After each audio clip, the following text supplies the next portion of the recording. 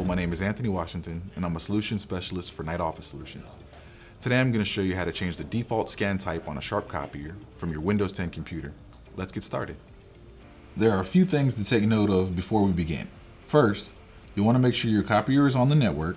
Second, you'll need to know the IP address of your device. Please note that you may need your device's administrative password to get your IP address. Once you've got those two things squared away, we're ready to begin.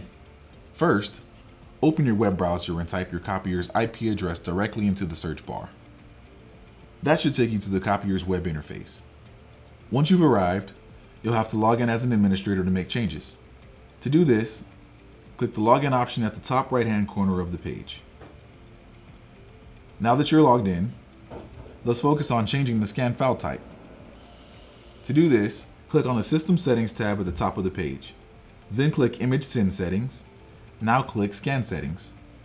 If you scroll down, there's an option for file type with the drop-down menu.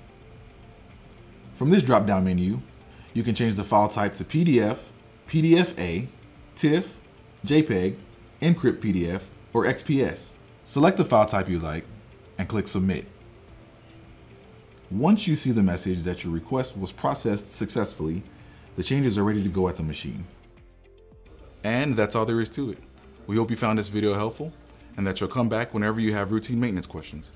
If you have an issue that isn't covered in one of our videos, feel free to give us a call and one of NICE's experienced technicians will help you get up and running in no time.